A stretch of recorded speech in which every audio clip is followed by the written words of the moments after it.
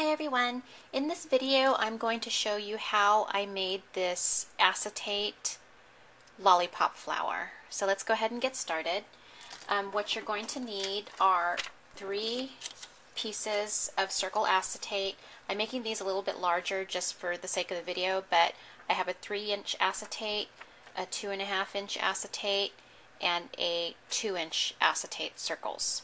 Okay, what I'm going to go ahead and do is I'm going to take my French script Cuttlebug embossing folder, and I'm going to go ahead and run, it looks like I probably run these 2 at the same time.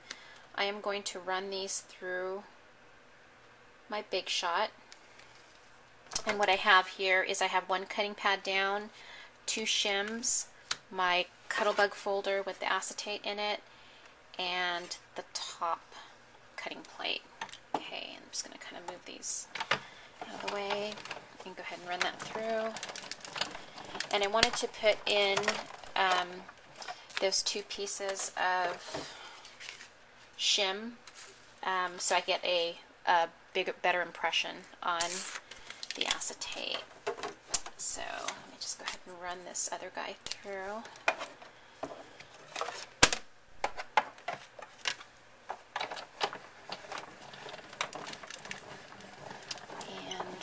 BigShot out of the way. Okay.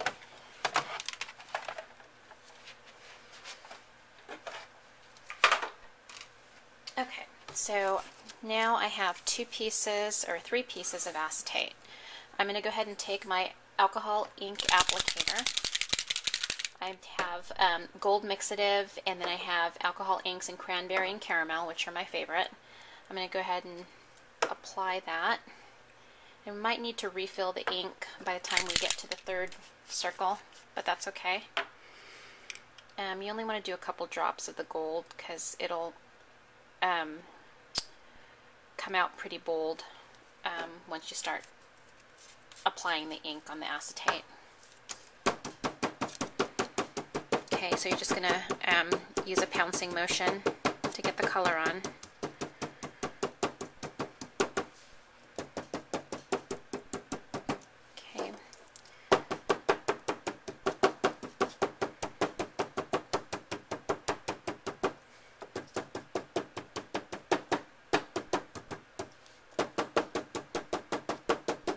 And the alcohol ink dries pretty fast, so you don't have to wait too long for that to set, which is really cool. Okay, so while that's sort of setting in, I'm going to go ahead and do the brad, which is going to hold my lollipop flower together. So this is just a plain silver metal brad. I've already sanded it down with my sanding block. What I'm going to go ahead and do is I'm just going to go ahead and pounce some of the color onto the brad so it matches the flower.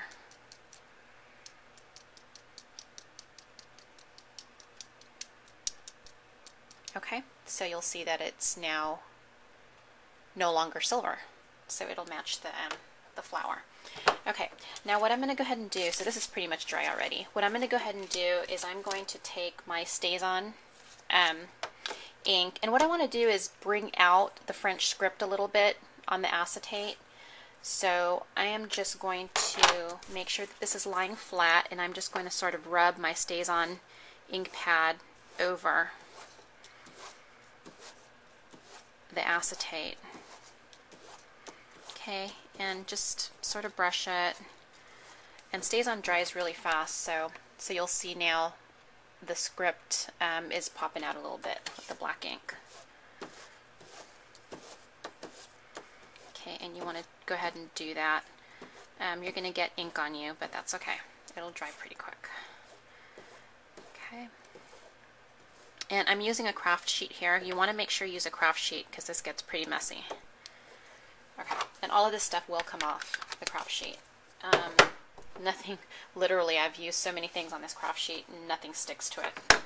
Okay, so let me just close some of these inks really quick here because we don't need these anymore. Okay, now what I'm going to go ahead and do is I am going to take my Versamark and I am going to edge each of my layers of the flower with Versamark, and be pretty generous. Okay, and then I'm going to throw it in the embossing tray there, or embossing powder tray. That's the tray that I used to catch the powder.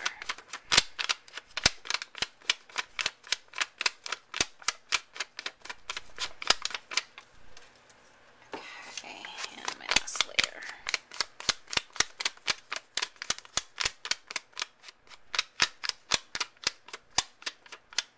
Okay, and then what I'm going to go ahead and do, just cover that up, is I'm going to go ahead and take my embossing powder, and I am going to go ahead and apply that.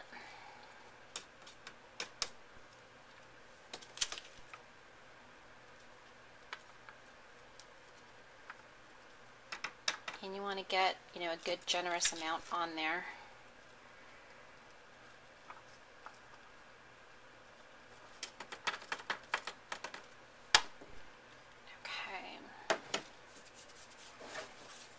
So just set this aside. And then what you want to go ahead and do is get your heat gun.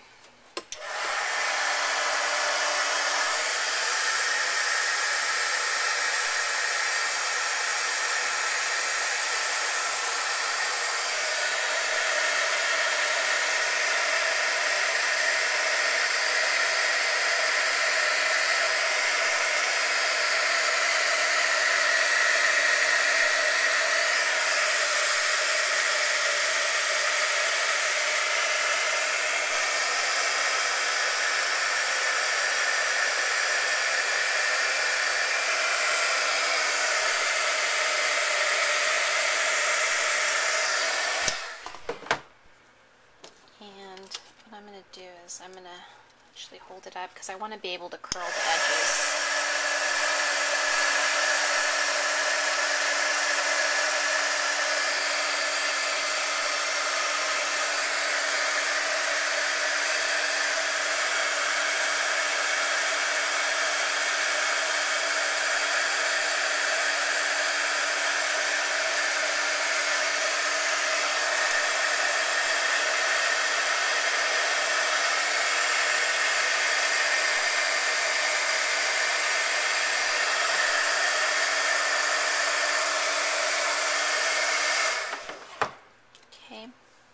And then you're going to go ahead and do that too. My layers are flying around here. Do that to all the layers.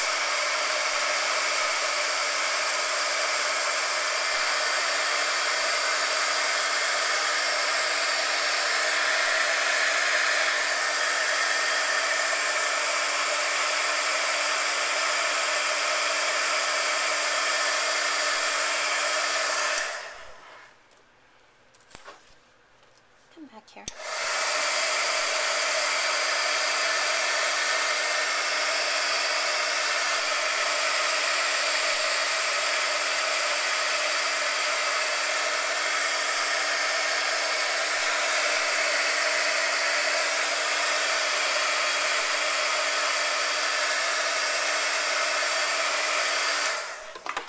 Okay.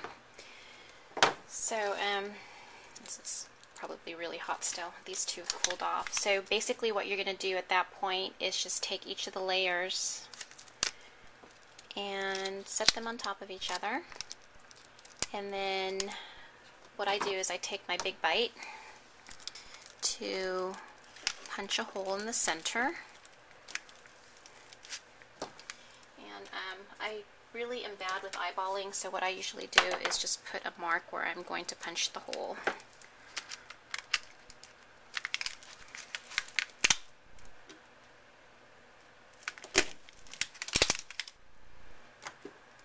Okay. And then you just stick the brad in there. And there you go.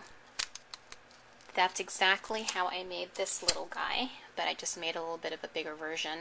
I used a little bit more Versamark on here. I was pretty generous with it, but you don't have to be so generous, and just, you know, sort of just get the edging. But anyways, hope you enjoyed it. If you have any questions, leave a comment. Thanks. Bye.